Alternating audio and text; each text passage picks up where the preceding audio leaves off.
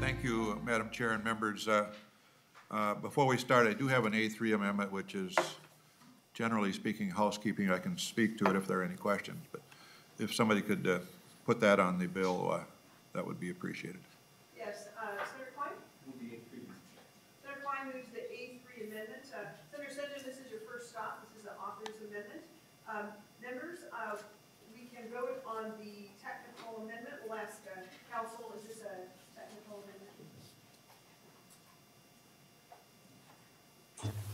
amendment? Madam Chair and members, it is a technical amendment. There are some changes that were requested by the industry advocates for the bill, I believe, and then there are some conforming changes to match the language with the revenue estimate in the author's intent.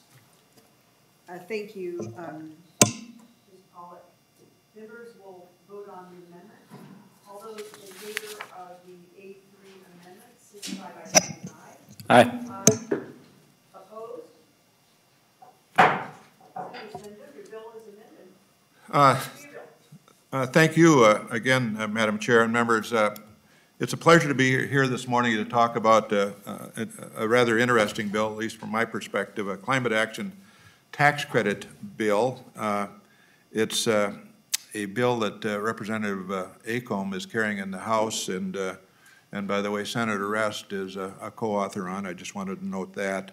And I think it's an important bill. The whole issue of climate change and climate action is certainly one that's among us. If we didn't have COVID, if we didn't have a war, if we didn't have inflation, and even after all those are gone, I think this whole issue of climate change is prevalent throughout the world and is one of the big issues of concern among citizens across the world, and certainly including Minnesota, and certainly including, most especially, I think, a lot of young people in Minnesota that are looking at us and wondering what we're going to do about this this issue that is going to be theirs as they move into their adult life and the world becomes theirs. So, Madam Chair and members, we've spent a lot of time in Minnesota and frankly across this country dealing with greenhouse gases from the standpoint of utilities. Moreover, I think given gas prices, we're going to see a bounce in interest in electrification of transportation. $5 gas is undoubtedly going to drive that, maybe even faster than we thought. But this, Madam Chair and members, is a bill that has to do with what can we do at the residential level? How can we help people at the residential level who may be interested in doing something, either because a furnace may be worn out or because they need a new water heater or wherever it might be. So this bill actually provides a bit of a tax credit to help encourage people in that kind of a situation, I think most particularly, to at least consider a more climate-friendly option as they make their decision. So this, again, is all about a bill that is at least structured with three different kinds of expenditures. One dealing if you buy an appliance, one dealing if you buy things like insulation, doors, and windows from the standpoint of energy efficiency and energy conservation, and the other having to do with a little larger products. And I can just go through those real quickly, Madam Chair. An appliance would be categorized as something like a residential car charger, a heat pump water heater, induction range, a smart thermostat, that kind of a thing. And by the way, with respect to a tax credit, they have limits of amount in the bill that say, for instance, that a certain device, say a electric vehicle residential charger, the limit's $100 in terms of a credit on that, and each of the others have limits as well. And then getting into the energy conservation items, it's certainly probably largely insulation, but it could be doors and windows, and there the aggregate credit in that category, as well as the appliance category, is $1,000, and then likewise also a $1,000 aggregate credit in the third expenditure category, which is the large improvement expenditures, and this gets into things like air source heat pumps, ductless mini split heat pumps, electrical service panel upgrades. Many cases, if a person, for instance, if you're going perhaps have an electric car or something like that, a battery charger, you might need to upgrade your electrical service into the home, so that would qualify. Energy storage systems, again, if somebody has a solar unit and wants to put storage in their basement in terms of a battery, that would qualify. Ground source heat pumps, photoelectric devices, and a solar water heater. So they're the larger items within the third category. So, Madam Chair and members, this is simply a bill that would allow, in aggregate, in any of those three expenditures, up to $1,500 of a refundable tax credit for individuals that might pursue a so-called cleaner residential environment, at least from the standpoint of climate change and global warming. There's no particular, well, we have a revenue note. The bill does not specify an amount in aggregate that would be spent, so we'd have to decide that. And it's certainly scalable at any level, Madam Chair and members, as we go forward. It does have a sunset date of 2026. So again, it's brought to you this morning with the idea that we're working pretty hard with utilities. The transportation, I think, sector is going to electrify, perhaps again, has had faster than we think, given gas prices, but this deals with the residential level at certainly a smaller level. It's not going to be a cure-all by any means, but it begins, I think, to incent the people of Minnesota of the opportunities that they might have. In fact, if they make different choices relative to some of these everyday household appliances. So that, Madam Chair and members, it's the essence of the bill. Certainly stand for any questions. I do have a couple of witnesses. Thank you, Senator Senjem, for this timely bill.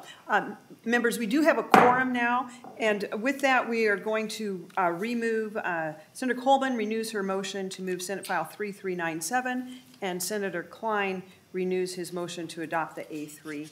All those in favor of the A3 signify by saying aye. Aye. Aye. Opposed? All right, Senator Senjem, your bill. Thank you so much. Further comments, Senator Senjem, or would you like to go right to your testifier?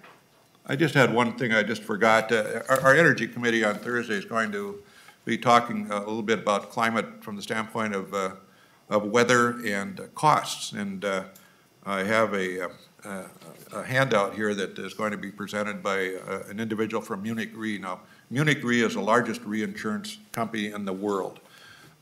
They have no political agenda with respect to this whole issue of climate, but they have a huge financial interest, obviously, as we might know.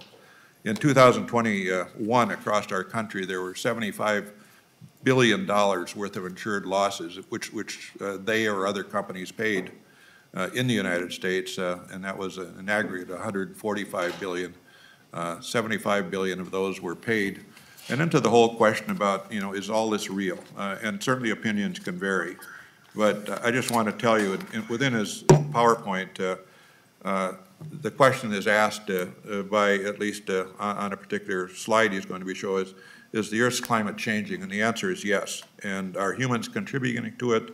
And in bold letters he says, yes, human activity is the main cause of our warming climate in the 19th through the 21st century. So that opinion is put together by some of the leading, if you will, insurance financial experts in the world that also deal in meteorology. And they have to make assessments and judgments about premium rates based on this changing climate and the world as it is. And that is their opinion, and they have about 50 years worth of data to back their opinions up, and certainly the opinions relative to what insurance premiums ought to pay. And there's a growing, frankly, interest and concern in if the insurance companies just can't do this anymore because these amounts of payment are so high, then obviously it comes to places like this room in terms of where the additional funds come to pay for some of these losses. And we're not to that point yet, but I don't think we can say that would never happen. So I will stop there, Madam Chair, and defer to my witnesses unless there are any questions. Thank you, Senator Senjem. I do not see the link to the PowerPoint presentation, or I don't see it in our materials today. Could you send that to the committee, I certainly please? could, Madam Chair. I just, I found it at my desk last night. I wasn't thinking I would even use it, but just going through it, I saw some factoids like this, which are very compelling. Sure. Thank you if you could send that to us, Senator Senjem. And welcome to the committee, Lee Valancourt, owner of Design Right Energy. Yes, Please ma'am. introduce yourself to the record and begin.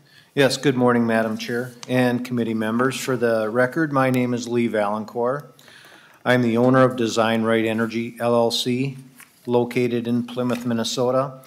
I'd like to thank you for the opportunity to join you today to provide testimony in support of Senate File 3397. As an entrepreneur and small business owner, my work is focused on providing professional energy consulting services for homes and businesses located here in Minnesota. I've been in the energy trenches, so to speak, for over 20 years, helping identify and deliver cost-effective energy solutions for all kinds of customers.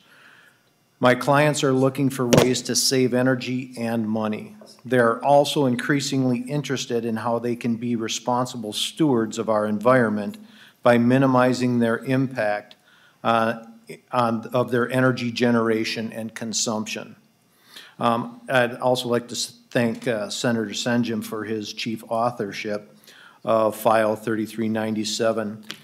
Given the myriad of uncertainties that are impacting our lives, the economy, and our pocketbooks every day, ranging from the impacts of the pandemic, a hopeful economic recovery, and events now unfolding in the Ukraine, this bill is timely and important. Senate File 3397 will help Minnesotans access and improve the ways they can control their energy use and costs with energy efficiency and innovative solutions now and into the future. Today, due to the inaction at the federal level, tax credits for residential energy efficiencies have expired and are unavailable to those who are making improvements to their property. This bill is a thoughtful and modest approach that takes meaningful action right here at home to assist everyday Minnesotans with the investments they are making or contemplating to improve their properties with modern energy technologies. In closing, Senate File 3397 provides a common sense approach that'll help Minnesotans access innovative energy solutions that deliver increased comfort and provides individuals with more control over their energy use and costs. This is a good bill for Minnesota energy consumers, and it also helps support local energy jobs and businesses like mine. I respectfully ask for your support to pass Senate File 3397. I'd like to thank you for the opportunity to testify, and I'm happy to answer any questions you may have. Thank you, Mr. Balconer. Any comments, members, or questions? Senator Weber. Thank you, Madam Chair. Mr. Valancourt, you talked about, did I understand you to say that there are some issues or enhancements or rebates or credits that are unavailable anymore? Can you, when you're in your comments? Yeah, at the federal level, some of the tax credits that were available to homeowners have expired. Okay. Now, and I'm not sure about, Madam Chair, thank you. I'm not sure about, obviously, electric vehicle chargers, but in the case of heat pumps, appliances, there's always been a rebate, usually from an electric utility, for more efficient items, and of course, I'm assuming that is going to continue at this point in time. Has there been any changes to that element that you're aware of? Madam Chair, I'd like Mr. Weber. Yes, these rebates change almost on a daily basis, and depending on who the utility is and where they're located, there are only so many dollars allocated to these rebates. I have been in situations where a customer is contemplating making an investment in upgrading their heat plant or doing something to make their home more energy efficient, and the rebates have expired or been tapped out at that utility. So it just kind of depends on where in Minnesota you are as to the amount of rebate dollars that are available. Thank you, Mr. Valencourt. Yes, ma'am. Senator Weber. Thank you, Madam Chair. Thank you, Mr. Valencourt. I guess the one other question I have concerns electric vehicle chargers. Having been in city government in a community that has municipal-owned electric, you know, it's my understanding that in many of our communities, the local electrical grid is probably only capable of handling 1 or 2 electric vehicle charging at a time. Just because of the amount of electricity they take. Have you had any conversation with the industry as to if this became a popular thing and created a larger number of electric vehicles in a community, that their system could even handle the residential recharging capabilities? Mr. Valencourt. Madam Chair, Mr. Weber, out in my neck of the woods, out in Plymouth, a lot of this is supported through solar charging stations. As you know, or may not, solar is collected as DC current, and batteries are also DC current, so there's a lot less loss gained to converting the energy into usable energy.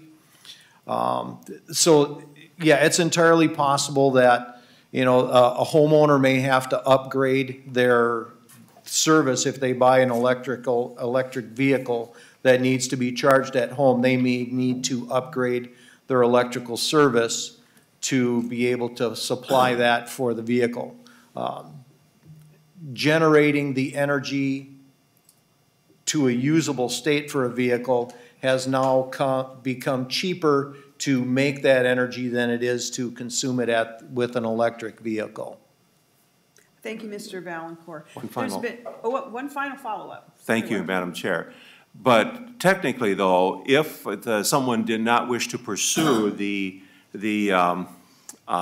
solar capabilities and their community's generation system or electrical grid was not capable of handling more than a couple of charging stations per block, they really would not be able to take advantage of this credit at that point. Isn't that correct? Madam Chair, Senator, I guess I can't speak intelligently on that. I'm not aware of what the individual cities' capabilities are for charging electric vehicles. Thank you, Madam Chair. Thank you, Senator Weber. I'm going to ask Ms. Pollack if you can help us with a little bit also looking at the federal credit. I realize this bill is somewhat modeled after some of those federal credits, and Mr. Valencourt, you mentioned that some of those have gone away or perhaps are going away, I think. I'm going to ask Ms. Pollack if you could kind of address briefly the federal credits that are somewhat similar to this. I think they're all credits, if I'm not mistaken. And also the refundability or non-refundability of the federal credits and what's being proposed in this law, and just clarifying the dates on some of those credits at the federal level, and also then the credits that would start under Senator Senjem's bill, the dates on those. Ms. Pollack. Madam Chair and members, yes, actually the revenue estimate describes the 3 major federal credits. The residential energy efficiency credit is non-refundable, and all of these federal credits are non-refundable, whereas the Senate File 3397 would provide a refundable credit.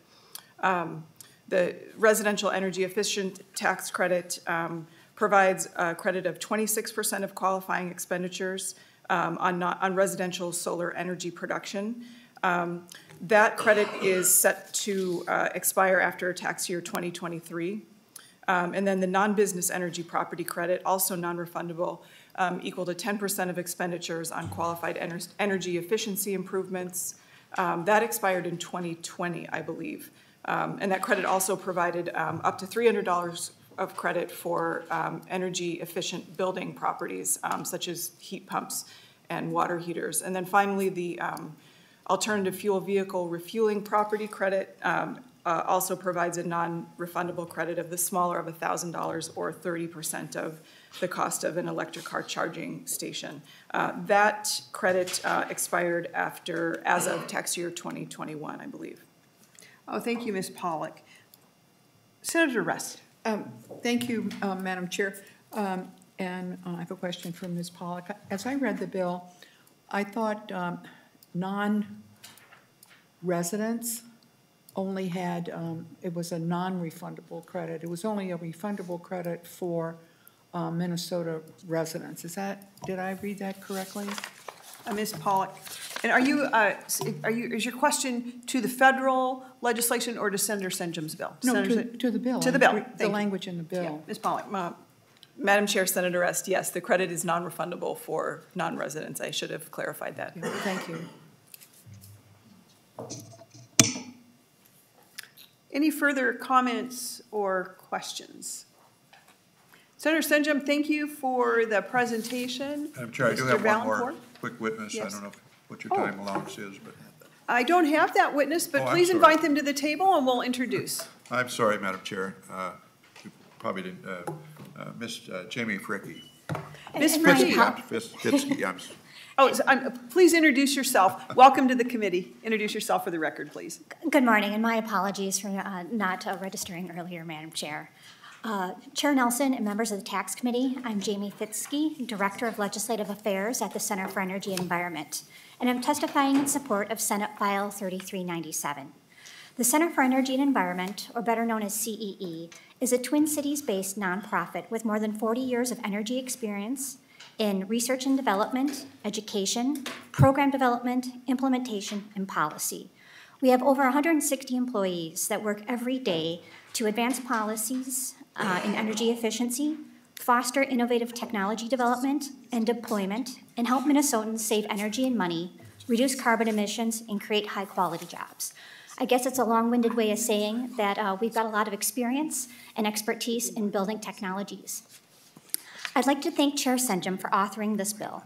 Senate File 3397 creates a sensible tax structure, tax credit for installing high-efficient technologies like air source heat pumps, which look a lot like a standard air conditioner, but can heat and cool a home. Heat pump water heaters and insulation, all of which improve a home's energy efficiency and immediately helps residents save energy, reduce their utility bills, and make their homes more comfortable. Personally, a few years back, my husband and I bought our first home. We moved in during the winter and couldn't get over how cold our attached garage was. And that cold seemed to spill over to the rooms next to it too. So we popped our heads into the ceiling attic and realized that there was no insulation in the ceiling in the garage. And as I'm sure many of you can relate, as new homeowners, there were many ways that we wanted to improve our home but had a limited budget. So I talked to a few colleagues who are experts in residential energy efficiency and researched online. And at that time, I found out that there was a federal tax incentive for insulation. So my husband and I, knowing that we would recoup some of the material cost through that tax incentive, helped us to prioritize installing the insulation. It was one of our first home improvement projects that we did that spring, and it made a noticeable difference in our house and garage that following winter. As the testifier before me mentioned, that tax credit has since expired a few years back, but I hope my experience highlights how impactful and beneficial a Minnesota tax incentive could be. Thank you for the opportunity this morning, and we'd like to ask members for your support. Thank you, Ms. Fitzky. Comments or questions from the committee? Senator Senjem, any final comments?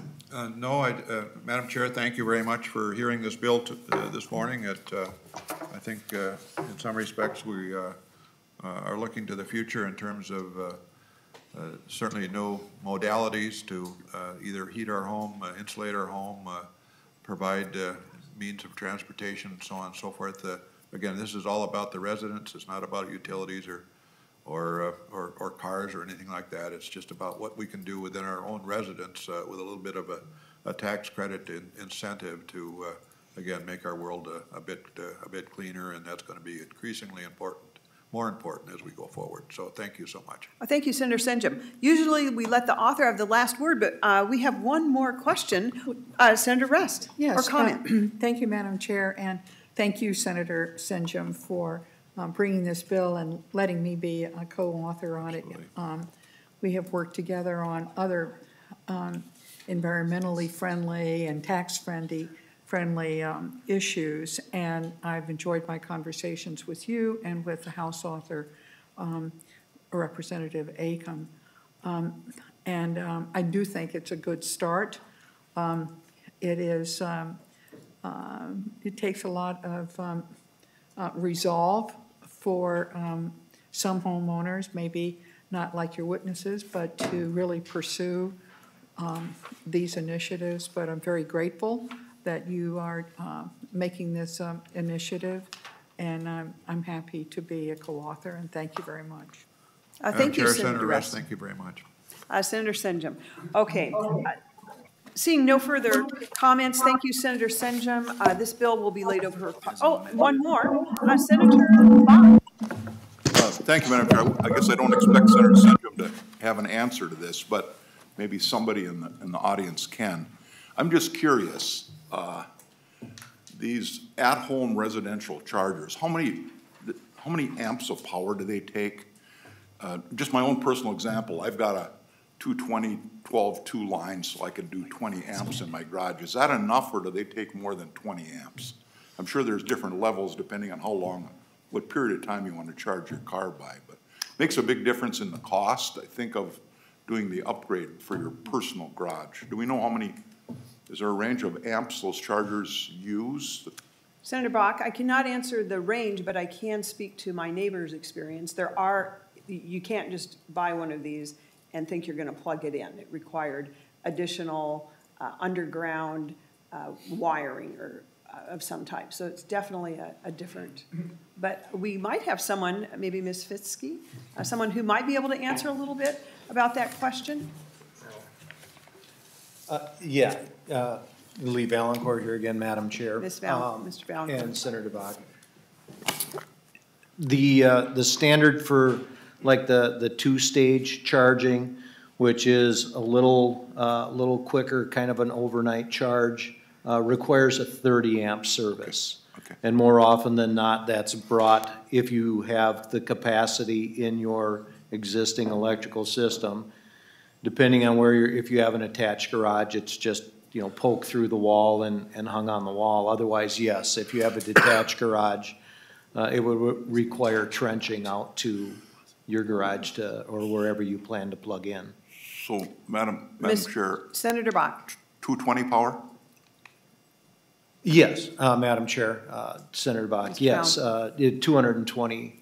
Okay, that's helpful.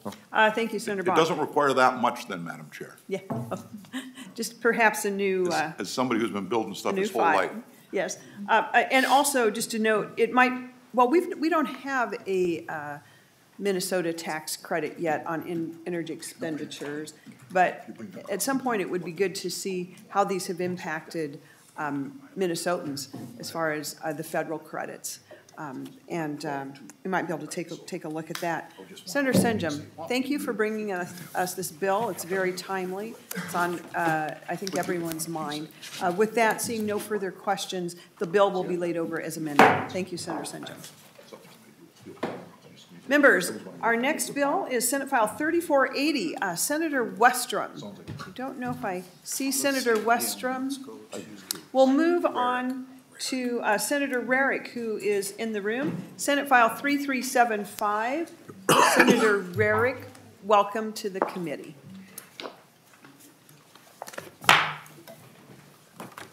Thank you, Madam Chair. I was having a conversation with Senator Bach there about the chargers and the electric requirements, so. I think the two of you would be good to have that discussion. Senator Rarick, a two-year bill. Excuse me. First of all, we'll move the bill. Senator Weber moves Senate File 3375. Senator Rarick, two-year bill. Thank you, Madam Chair. And this is a bill to help our farmers. Currently, if they buy a tractor or a combine, that equipment is tax exempt. But when they're looking to do fencing or other upgrades or work in a building, or that material is not tax exempt, and this bill goes to make that tax exempt. I have two amendments that are in front of the committee. One was brought to us by Senate Council. The way it was drafted, we believe it was in the wrong section. But then we also, that's the A1 amendment. Oh, Senator Rarick, we do have just one amendment. Oh, do you have the A2? From council. So Senator Rarick, I will ask Ms. Pollock, it looks like it is the A2 amendment. Okay. Senator Weber, would you kindly move the A2 amendment? This is an author's amendment. Is this your first stop? Yep. Thank you. So moved, Madam Chair. Thank you, Senator Weber. Senator Weber. Okay, all those in favor of the author's amendment signify by saying aye. Aye. Opposed, same sign. The amendment's adopted to your bill as amended. Senator Rarick. Thank you, Madam Chair, members. Yeah, the A2 amendment made a little change from what the original bill was. We believe that the original bill would have only allowed the tax exemption if you're doing something new. This would also include for repairs of fencing or a building as well. So I believe also the fiscal note was to the original A1 amendment. We worked with the staff. We don't believe the change will be significant, but they're going to be making that run and getting that to the committee as well. Excuse me. With that, I would turn it over to my testifiers. Thank you, Senator Rarick. Welcome to the committee. Please introduce yourself for the record. Thank you, Madam Chair and members of the committee. For the record, my name is Caitlin Bemis, and I serve as the Public Policy Specialist at Minnesota Farm Bureau Federation. Our grassroots organization is comprised of nearly 30,000 farmers and ranchers from across the state. I want to thank Senator Rarick for bringing this bill forward, and I'm here in support of Senate File 3375. Minnesota Cattlemen's is also in support of this bill. Our current tax code provides exemptions for many farming equipment. Fencing is actually a really critical piece for agriculture production and for our livestock producers. While this may seem as a very small change, it actually comes when our livestock producers really need the additional help. By providing this exemption and by providing it retroactively, it allows for our farm and ranch families to react to the drought that has affected Minnesota across the state, and it will help ease the burden for our farm and ranch families. Thank you for your consideration, and I want to thank Senator Rarick and Senator Weber for bringing this bill forward, and I stand for any questions. Thank you, Ms. Bemis. This was a piece that we discussed during the drought, and I appreciate the retroactivity piece as well to address that. I do have another testifier listed. I don't know if she's here. Hannah Bernhardt with the Medicine Creek Farm, or is she online? She should perhaps? be online, Madam Chair. Okay, we have her online. Before we bring you in, I see that Senator Rest has a question. Senator Rest. Thank you, Madam Chair, and Senator Rarick and Senator and Ms. Pollock or Mr. Wilms. So these materials are already deductible as a business expense. Is that correct? And if right now, let's just say the tax was 5 cents on a dollar. So right now, the deduction would be $1.05. Taking away the 5 cents, the deduction obviously is only $1. Does that come into play at all in the revenue estimate that would then be the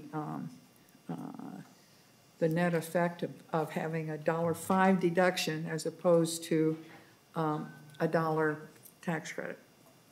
Ms. Pollock or Mr. Wilms. Thank you, Madam Chair, and excuse me, Senator Rest. It's a good question because typically the tax committee budgets for those types of interactions. It doesn't appear on the revenue estimate, and my assumption is that because it's a negligible amount, but I think your point is valid that it would occur, but I can follow up to get the answer for certain. Thank you, Mr. Wilms. So, Madam Chair, and Senator Rarick, so there will be a credit, and also maintain the business deduction. I mean, is that double dipping at all within the system? I mean, I don't have any opposition to the bill, but I'm just trying to understand how that works. So in this case, the lack of paying sales tax on it, the exemption would result in fewer deductions. So that's the interaction that I would speak of. So there's no double dipping on that. There's no double dipping. Okay, Thank you, Mr. Wilms. Senator Rarick. No, I was gonna. Okay. Any further comments or questions? And I believe, do we have another testifier online? I can't see everyone online. Ms. Hannah Bernhardt? Welcome to the committee. Please introduce yourself for the record. Thank you, Chair Nelson and members of the committee. For the record, my name is Hannah Bernhardt. I'm here to share Minnesota Farmers Union strong support for Senator Rarick's bill to add fencing materials to the list of agricultural equipment that is exempt from sales tax. Along with my husband, Jason, and my son, Harvey, I operate Medicine Creek Farm in Finlayson, Minnesota. We raise and market grass-fed beef, lamb, and pastured pork. Briefly, I'd like to share with you 3 ways this bill would make a difference for farmers like me. First, like many others, last summer's drought hit us hard. We had to start on hay earlier, which was an unexpected expense, and caused hay prices to increase for the winter. For many others across the state, the drought meant fencing more pasture, some of which wasn't even their own. When we ran out of forage, our neighbors were kind enough to let us graze adjacent silvo pasture, which required using additional temporary fencing. The retroactive tax relief on fencing equipment is one way your committee could provide retroactive targeted drought relief to livestock producers like me. Second, and looking ahead, we can't be confident that the drought cycle is over. 70% of the state remains abnormally dry, and ongoing relief will help more producers reinvest in their operations and make sure they remain resilient going forward. And third and finally, and independent of the drought, we work really hard to foster soil health and promote water quality through rotational grazing our livestock. And we're proud to be Minnesota Ag Water Quality certified by the Department of Agriculture. And we're glad there are programs in the state to support people who want to graze livestock. But these practices take a lot more fencing and use temporary fencing supplies that wear out in several years and require maintenance or frequent replacement. So tax relief for fencing equipment will help more producers adopt soil health practices, delivering important ecosystem benefits like decreased erosion and increased water holding capacity in the soil, which will make us more resilient to future droughts. In closing, and in addition to Minnesota Farmers Union, I want to share the support of the Minnesota State Cattlemen and Minnesota Milk. This bill will deliver drought relief to livestock producers this year and help create resilience long term. Thanks to Senator Rarick for your work on this, and to you, Madam Chair, and committee members for your consideration. I'm happy to stay for questions. Thank you. Thank you, Ms. Bernhardt. Further comments or questions? I appreciate the good testimony, and Senator Rarick, appreciate you bringing the bill. Any final comments? Madam Chair, just thank you for hearing the bill, and as was just stated, members, we're seeing a move towards more organic farming. People are looking for pasture-fed animals, and so farmers are fencing more land. This would be a great help for them to make it more affordable and to bring products to market that people are looking for. So thank you, Madam Chair. Thank you, Senator Rarick. The bill will be laid over as amended. And I see Senator Westrom. Senator Westrom, welcome to the committee. Senator Westrom will be presenting Senate File 3480, exemption provision for fiber and conduit used in broadband and internet access services. Morning, Madam Chair. Not Mr. Chair, Madam Chair. Thank you, Senator Weber. Senator Rest, could you move Senate File 3480, please? I move that. Thank you, Senator Rest. Senator Westrom, do you have an amendment? I do not see one. I don't believe so, but staff, I would defer to their. All right, there is no amendment. Okay. So to your bill is perfectly written. Senator Westrom. We- There are we, no such bills, by the way. We strive for Senator Westrom. perfection, Madam Chair. Madam Chair, members, this bill is I guess I would dub it as a technical correction or a clarification of what we thought we have passed in 4 or 5 years ago regarding fiber and conduit for broadband or telephone services across our state. What this clarifies, and I'll have Mr. Ahern from the MTA talk about it a little more depth, but essentially there is a nuanced difference between information services going over the fiber or a telephonic conversation going over the fiber, and our phone companies are in a situation now where they're being told by revenue without this clarification that they have to break out their portion of the fiber that has data or information services going over it as opposed to conversations of you, Madam Chair, talking to your husband or your daughter or family members or any one of the committee members. And so this would correct it and just clarify that the fiber, the conduit, is exempt from the sales tax.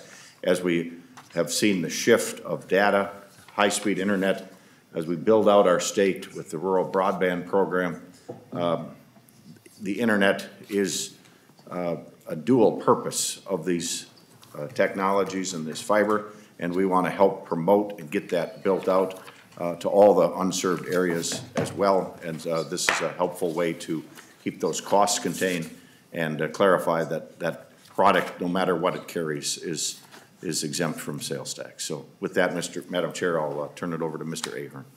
Thank you, Senator Westrom.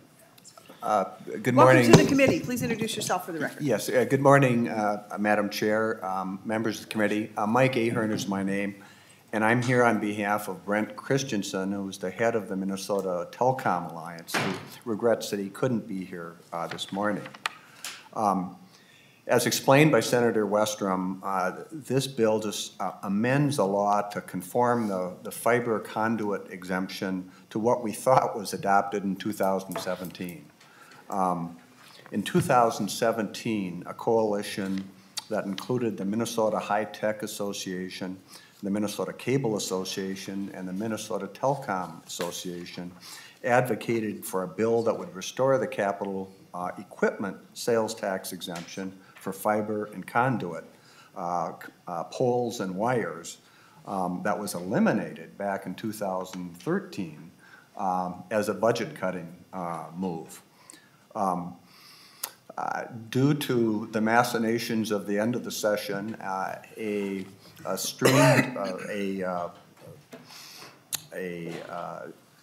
exemption for just conduit and fiber was enacted in 2017. And the uniform discussion and support at that time was this would expand and make the dollars available for both state and private dollars available go further for expanding needed broadband.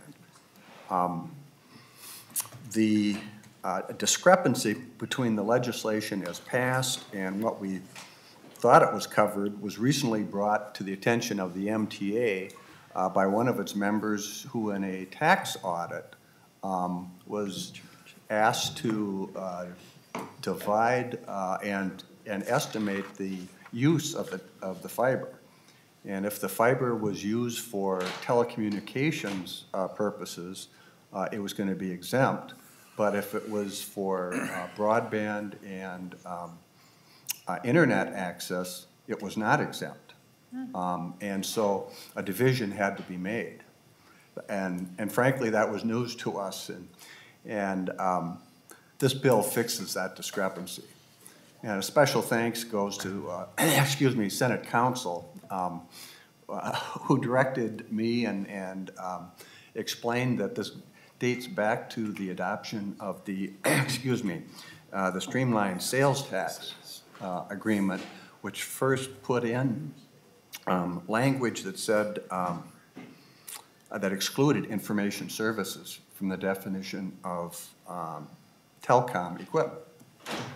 So this fixes that. And I believe, Senator Westrom, there is a revenue estimate in your packet here. And I should note that back in 2017, the revenue estimate provided by Revenue actually was inclusive of the broad and did not distinguish. And so the revenue estimate you have before you today is rather modest, and it reflects the fact that most of the impact of this, in fact, was properly characterized in the original 2017 estimate. Thank you, Mr. Aaron. And the clarity helps. Many of us remember the 2012 tax bill that took away that exemption and the cost that it would bear upon Minnesotans and how it might squelch the much-needed broadband development. And so I'm going to ask Ms. Pollock to explain the connection between the streamlined sales tax and why it is that the bill that, I think it was Senator Westrom's bill that we passed just perhaps last year or the year before, thought that we exempted sales tax for all telecommunication, but then there was this audit which seemed to think that we were not able to proceed as we had prior to the removal of the exemption in 2012. So, Ms. Pollock, if you can explain the perhaps streamlined sales tax and how it is that we are at the position where we need to be today, that we need additional legislation to get back to where we were in 2012. Madam Chair, Madam Chair and members, yes, Mr. Aaron referenced the kind of conundrum we found ourselves in with the streamlined sales definition of telecommunications or pay television services, machinery, and equipment.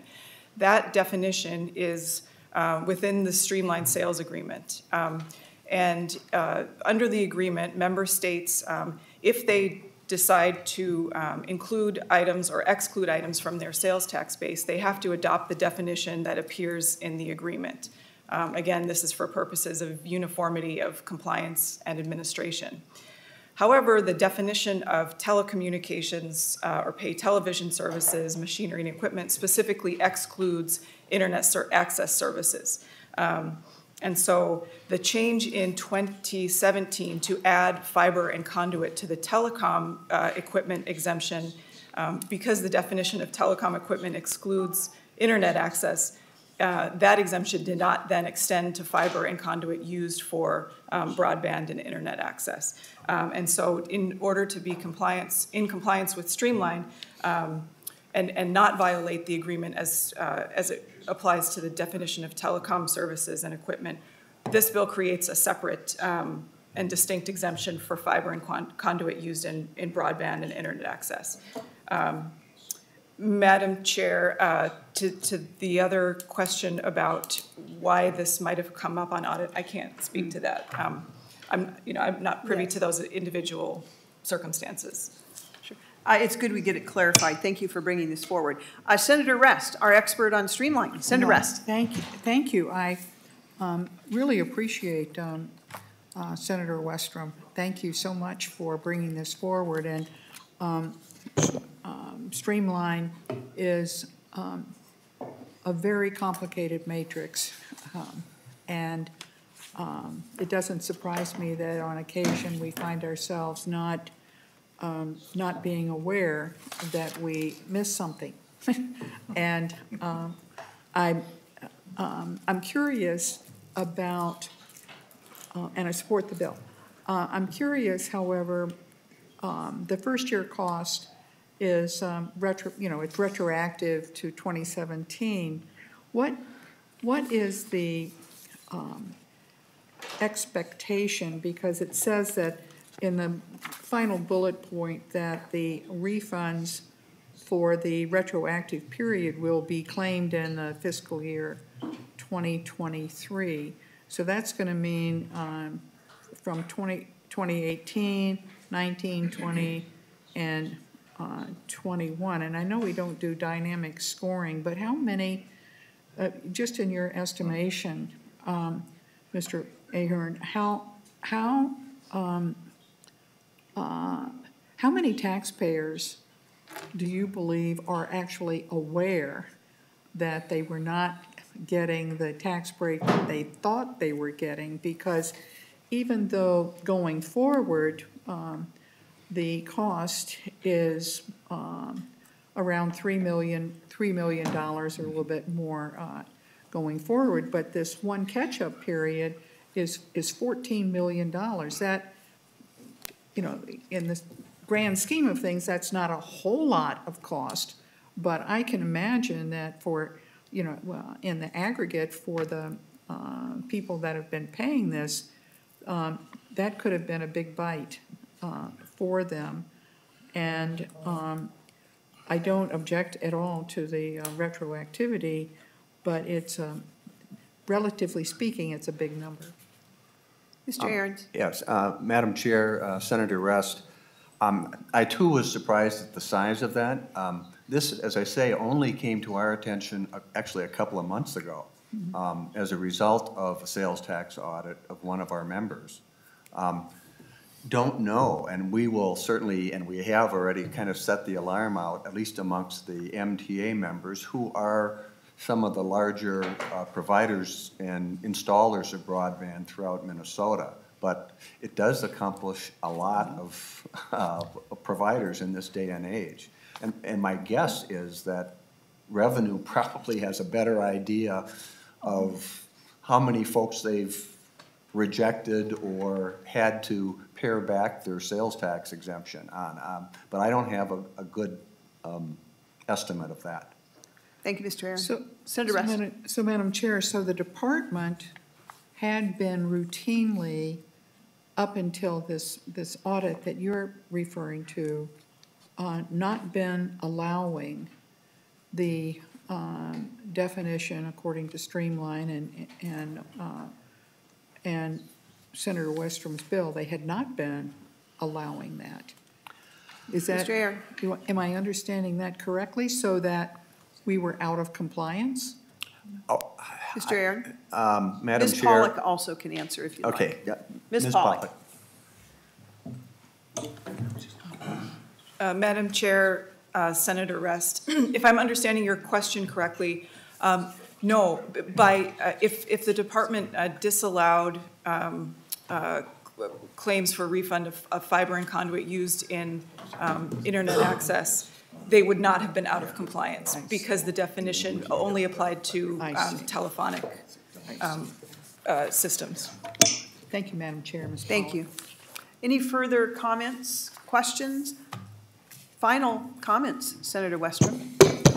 Madam Chair, I just appreciate the committee and your time to look into this. I would just urge our adoption of this to basically put it back on the same path we thought it was intended on in 2017, and this is the right language, we believe, to just make sure everybody's clear, and our internet telephone providers largely doing that great installation across our state, hitting those harder to serve areas.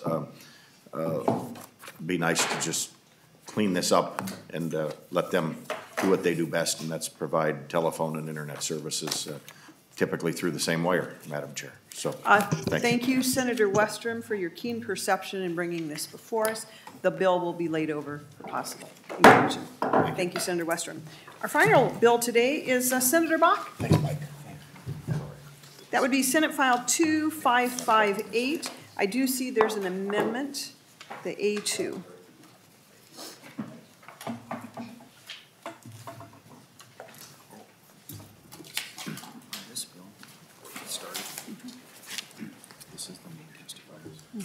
Well, thank you, Madam Chair. I do have the A2 amendment. Senator Bach, could you move your bill, please? Senate File 2558. Madam Chair, I move Senate File 2558. Thank you. And could you move your author's amendment, the A2? And Madam Chair, I'd move the A2 amendment be adopted. Thank you, Senator Bach. Members, all those in favor of adopting the author's amendment signify by saying aye. Aye. Aye. Opposed, same sign. Adopted. Two-year bill is amended, Senator Bach. So, Madam Chair, maybe 3 or 4 years ago, we clarified that where sporting venues or entertainment venues issue private seat licenses, that actually was the sale of real estate and that wasn't taxable. So everyone thought we had an agreement on all of that, and that any food and beverages that were sold as a part of the suite license would be taxed, just like normal. Well, Department of Revenue, since we've done that, have come with a different interpretation of that and are looking at a different piece in law and saying that it's a bundled transaction. So I think it's not honoring the intent of what we tried to do to make these real estate leases not taxable. So this bill really just clarifies that the portion of this suite license that is attributable to food and beverage is taxed, but not the suite license itself, because it's actually a lease on real estate. So, Madam Chair, and then the other provision in the bill changes when they remit the tax, and for as long as I can remember, they've always remitted the tax when the event took place. And Department of Revenue came with a different opinion on that, and now they're asking the organizations to remit the tax when they sell the license. So the challenge that creates is, for example, I don't think the Twins have, or Major League Baseball has resolved their strike yet, or lockout, or whatever it is, their contract anyway. And so it could be that the entire baseball season is canceled. You know, that happened, I think, with hockey not too many years ago. They just canceled the whole season. In the event of collecting the sales tax up front like that and remitting it to the department, where events are canceled, the team collects the tax, sends it into the Department of Revenue. That's the current interpretation. Well, if the event doesn't happen, the sales tax should be remitted back to the person that paid it. But the team doesn't have the tax because they've already forwarded it on to the Department of Revenue. And Department of Revenue doesn't know who paid the tax. So the Department of Revenue really has no way to remit it back when events are canceled. So what this does is allows the teams to go, and the events to go back to the way this historically has been done, where the tax is paid when the event actually happens and the ticket actually is used. That's why the bill shows a pretty significant revenue cost, because it's actually an accounting shift, because we move the collections into next year rather than in the year where the tickets were purchased. So it really is just an accounting shift from one year to the next. But I don't understand, Madam Chair, and maybe after we have the testimony, maybe the department can comment, why this has an ongoing fiscal cost. I'm not sure, because it shouldn't, because we're not changing anything. We're just changing the timing of when taxes are collected. So maybe if the department, I'm sure they're here or watching, can explain why there's, maybe Mr. Wilms can explain why it's carrying an ongoing cost. Thank you, Senator Bach. We are going to bring the department in to try to explain, and we'll come to Mr. Wilms as well. We'll go ahead with the testifier, and then we'll get to the explanation of how we got here with the department and Mr. Wilms. I have a few questions myself. And I should say, Madam Chair, the amendment that I put on just makes the law consistent for collegiate events. The bill was drafted for private events. I thought that, and council thought that if we're going to do this, then we ought to make the same kind of tax provisions available to collegiate type events. So that's what the amendment does. Thank you, Senator Bach. To your testifier, Mr. Pellegrom, CFO, Minnesota Wild. Welcome. Introduce yourself for the record, please. Thank you, Madam Chairman and committee members. I'm Jeff Pellegrom. I'm the CFO of the Minnesota Wild. I'm here with my esteemed other major sports teams here in town. Kate Selinsky from the Vikings, Pete Steeney from the Timberwolves, and Kip Elliott from the Twins. And if you have questions, you can address them to any of us if there's specific questions to the teams. But basically, we have the same issues in this area.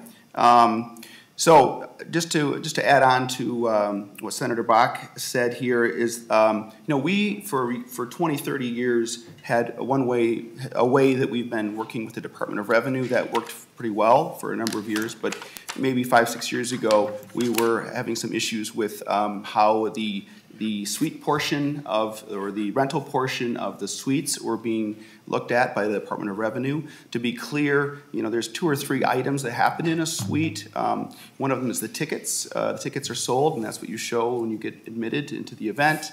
Those are taxable. The teams remit the tax.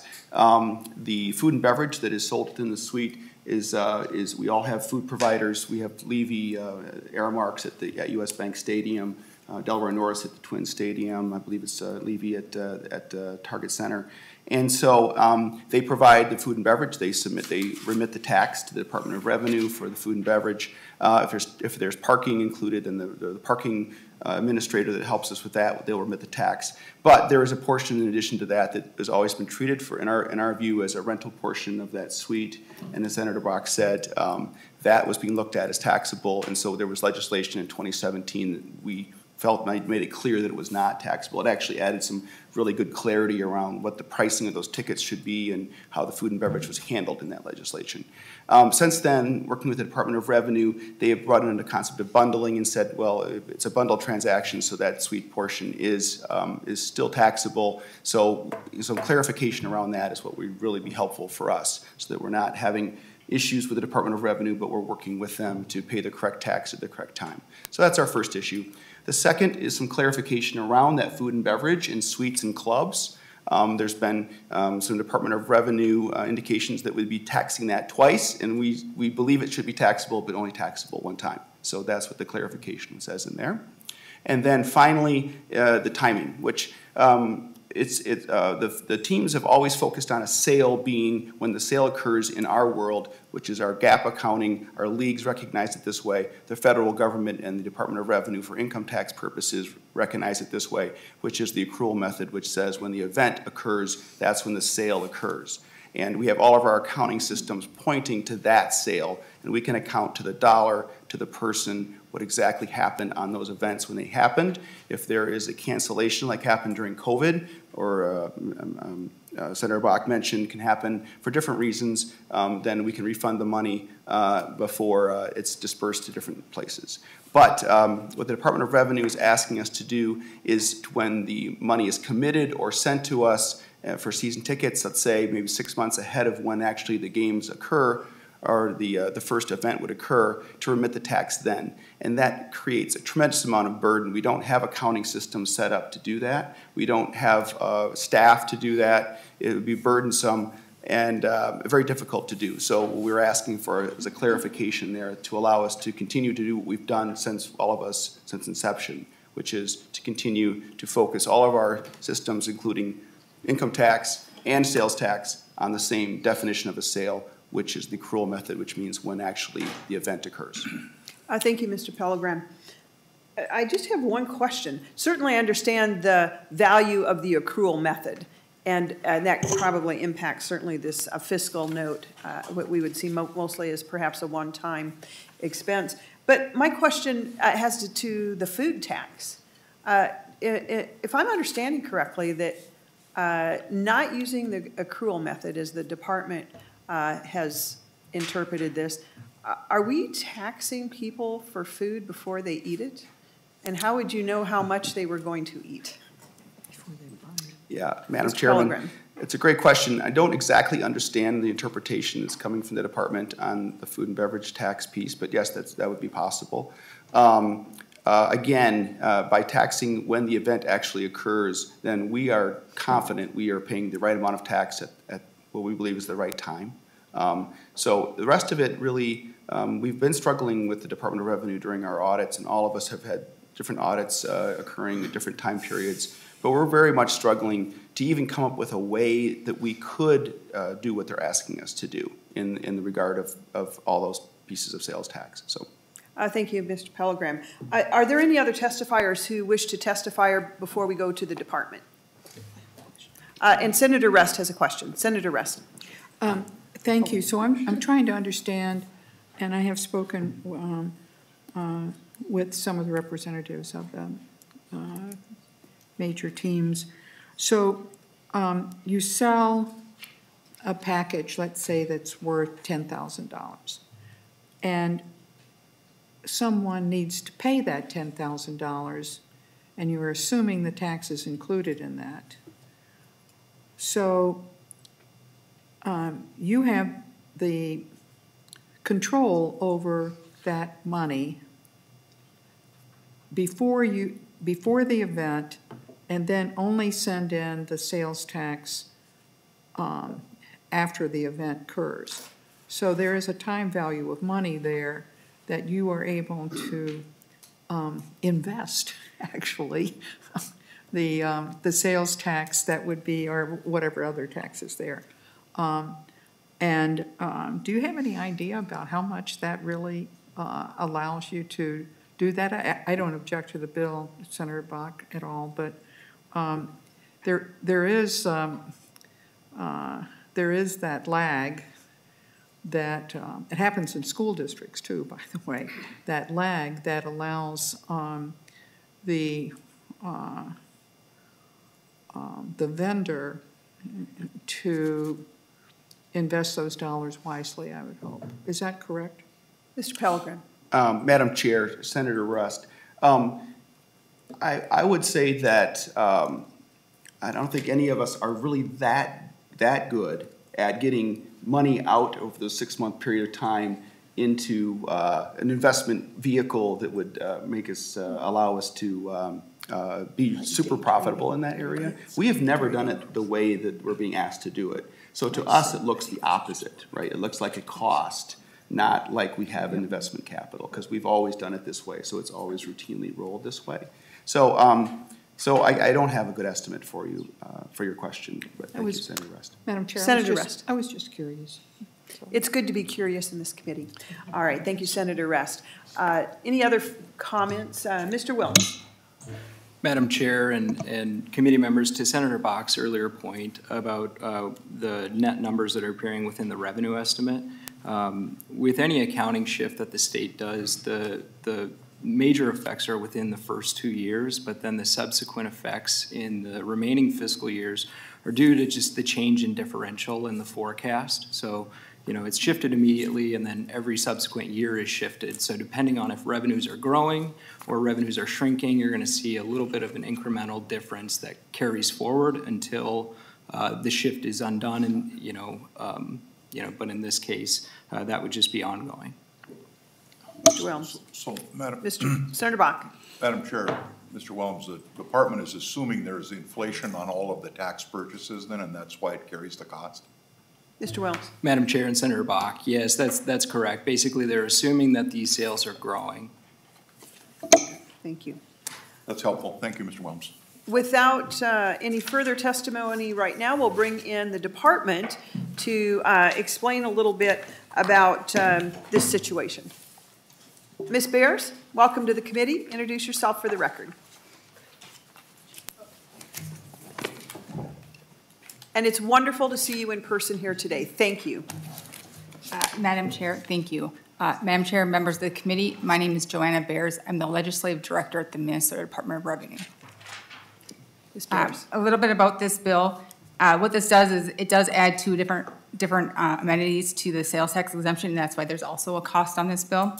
But with anything, with the sales tax remittance, people are required to file and pay the next month, depending on if you're a monthly or annual or quarterly filer. And so there's no difference with this company or other sporting events that when the tax is collected, they should be required to remit the tax when it's due.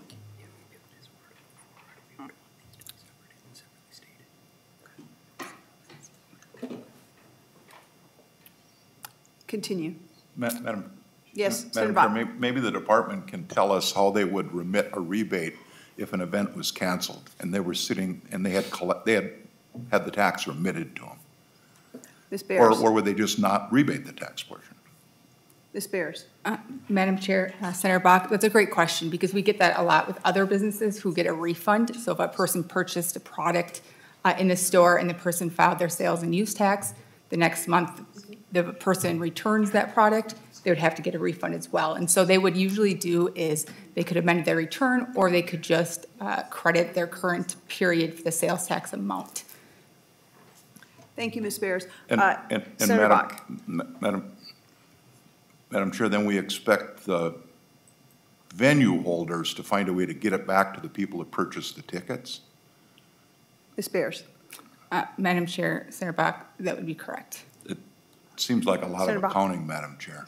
Well, in addition to that, we also, in consulting with Mr. Wilms, we believe that we need an updated fiscal note that better separates these three categories. And Mr. Wilms, if you could discuss that a bit, please. Madam Chair and committee members, just building on what Ms. Bears said from the Department of Revenue, I think the estimate could be a little bit clearer if these separate parts are delineated within it. For instance, if the proposal would, were to move forward, I think we would try to track them separately. Thank you, Mr. Wilms. Senator Bach, anything else? Nothing more, Madam Chair. Wonderful. Senator Weber. Thank you, Madam Chair. Just a question. If the event was canceled and the state was to return the sales tax collected to the respective sports team, how long would that process take for that money to be returned to them? Ms. Bears. Madam Chair, Senator Weber, it really depends on how they decide to get the refund. So if they decide to amend and do a refund, claim for refund, that would be a different time frame. Or if the business decided to just do a credit on their current sales tax period, that would be a little shorter. So then it would be up to the vendor to remit that sales tax to the ticket holder or to the purchaser, and that, that we don't know the time frame on that piece. Madam Chair. Senator Weber. Thank you, Madam Chair. The point I'm trying to make here is that if they take credit, they're basically financing your refund at that point, because they'll collect it at a future date, but the refund, in order of good business practices, needs to be really returned at the time they return the purchase price to the buyer. And so, or if they have to wait 30 days or 60 days or whatever the refund amount is, then you're forcing them into being non-responsive in a timely manner to their customer base. So it seems to me that either case, we're creating a problem for the vendor at that point, no matter which way they choose. And that's the point I'm trying to make. Thank you, Madam Chair. Thank you, Senator Weber. Any further comments? Closing comments? Senator Bach. Madam Chair, if a team or somebody that's holding a venue has to return the cost of a ticket because the event was canceled, I think the person that bought the ticket would expect the tax returned too. And the team doesn't have the tax any longer. The Department of Revenue has it. So I think we have a problem that's pretty easily repairable here with the bill, but I think we would create a real accounting nightmare for all the people that hold these venues when there are cancellations. And we all know there are cancellations, and sometimes, coming out of COVID, a lot of cancellations. So, Madam Chair, I appreciate the committee's time and your consideration of this for the larger bill. Thank you, Senator Bach. The bill will be laid over as amended for possible inclusion. Members, we've reached the Senator Dietzig. It's so good to see you here. Just in time. We know that you'll catch up on all of these things. Members, our next committee hearing is Thursday, March 10th. This meeting is adjourned. Thank you so much.